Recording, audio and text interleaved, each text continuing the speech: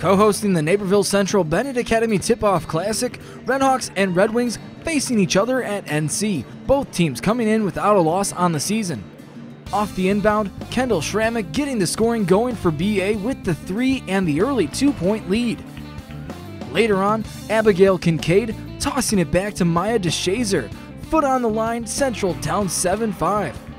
2.5 left in the first, Redhawks turning defense into offense. Erin Moran playing the passing lane, Maya DeShazer ahead to Mia Loxtagala for the layup.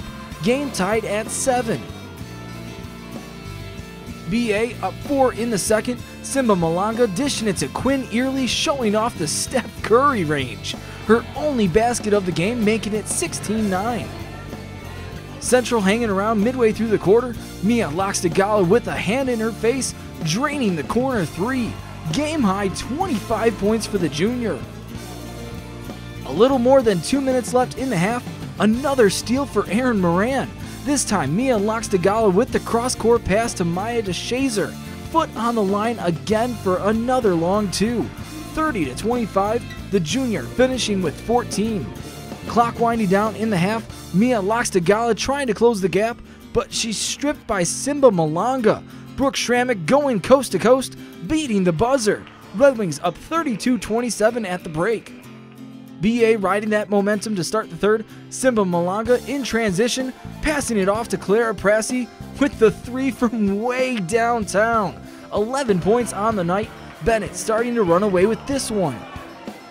BA breaking the press, then Kendall Schrammick with the pull-up jumper. The senior capping off a 13-0 run to start the third. Red Wings come away with a 19-point win.